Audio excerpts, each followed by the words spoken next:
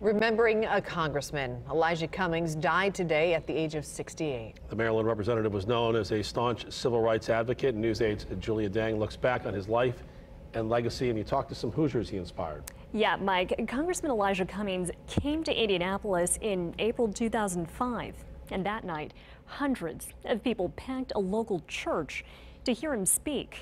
Today, I met the former ministry leader who helped arrange that event. She called it life-changing.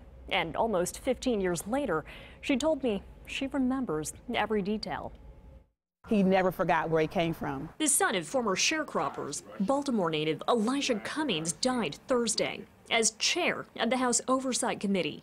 Tonight, his empty chair, draped in black and decorated with flowers. Very sad for all of us. We've all lost a friend. As Congress mourns the death of one of its own, and leaders reach across party lines to share their grief. He will be sorely missed. Hoosiers are remembering his life, legacy, and lasting ability to uplift. His story about how he was in the special class at school. In April 2005, Diane Foreman and her pastor invited Cummings to speak at New Era Church in Indianapolis. He told a tale she and dozens who attended have been retelling for years. When it came time for him to go to high school, he was told to meet with his school counselor to plan out his classes.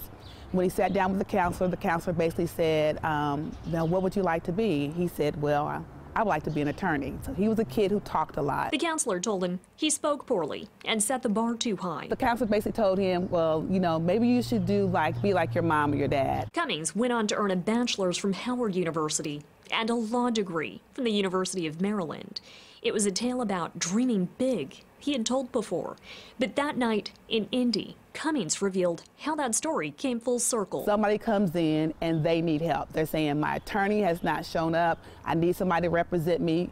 I need some help. He agreed to take on the client, even though she walked in on his very first day of work as an attorney. Won the case, everything was just fine. But as they're leaving the courthouse, he turns to the person and says, you don't remember me, do you? And the person, she turned around and says, no, I don't. It was the very same high school counselor who told him he could not be an attorney. A man who lived the American dream and worked until the end, so others could too. Don't let somebody tell you what you have to be, and never shrink. President Trump tweeted, "My warmest condolences to family and friends of Congressman Elijah Cummings." He called him a highly respected political leader and noted the congressman's passion and wisdom. Cummings died from complications related to ongoing health challenges.